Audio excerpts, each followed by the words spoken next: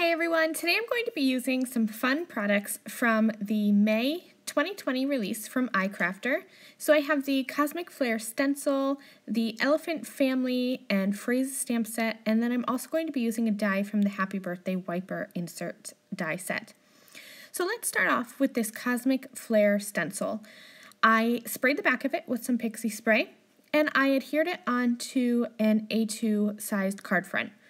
I'm going to use some lemon drop ink, and this is from iCrafter. It's a super bright, fun, happy yellow color. I'm just going to blend this all over the front of this stencil, and I'm keeping the ink darker towards the center of this flare and then kind of blending it out so it's lighter at the edges of the rays.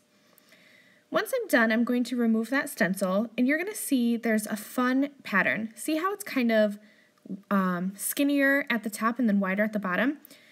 What I'm going to do is flip this stencil around, position it over the top again, and then I'm going to use that same lemon drop ink and blend over this again. But what's fun is you could use a different color ink and you'll get a tone-on-tone kind of design here. So see how I have the darker lemon drop centers coming down and the lighter ones in the back? It's such a fun stencil.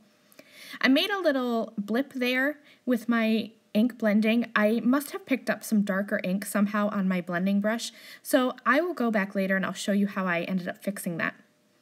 For now though, I have stamped out the elephant from the Elephant Family and Phrases stamp set, and I'm just going to color him with some warm gray markers. Really easy coloring.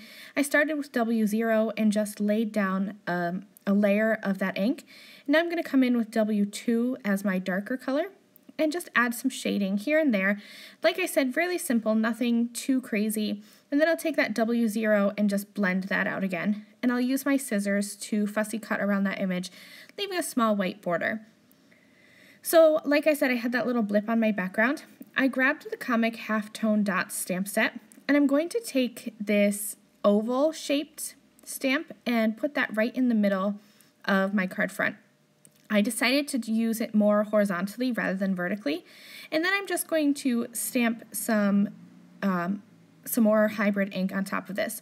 So I have the green apple, or the sparkling apple ink from iCrafter. It's a lighter ink and it didn't really work that well on my card, so I'm going to go in with the Backyard Grass, and this is a darker green ink. I liked that ink color a lot better. I'll end up stamping that 2 or 3 times just so that it'll layer up nicely on top of that Solar Flare stenciled or Cosmic Flare stenciled background. And then my background will be all fixed and you won't be able to see where I messed up. So this is the Happy Birthday Wiper die set, and all I'm using today is that sentiment. So I die cut the background from white and the actual sentiment itself from black and layered that up. Added everything onto the front of my card with some foam adhesive and added some glitter, and this card is finished. It's a really simple, kind of cute little boy style birthday card. Thank you guys so much for joining me. I'll see you again soon. Bye!